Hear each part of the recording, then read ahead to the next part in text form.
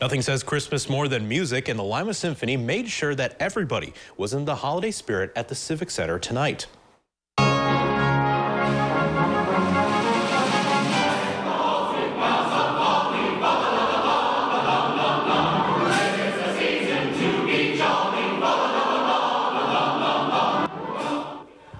The chorus joined the orchestra to bring a variety of seasonal music to life in their annual Bells, Brass, and Bows concert.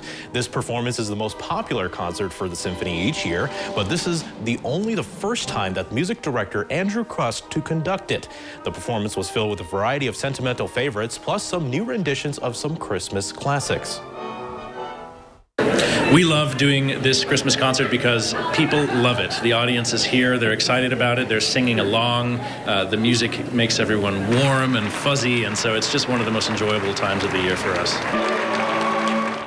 And the Lima Symphony will be continuing to help keep those Christmas feelings going tomorrow, as they will be taking people on a visit to the North Pole from 1 to 4 at 19 Hawthorne Event Avenue. There will be activities for kids, and Santa and his reindeer will be on hand. The cost of admission is $10.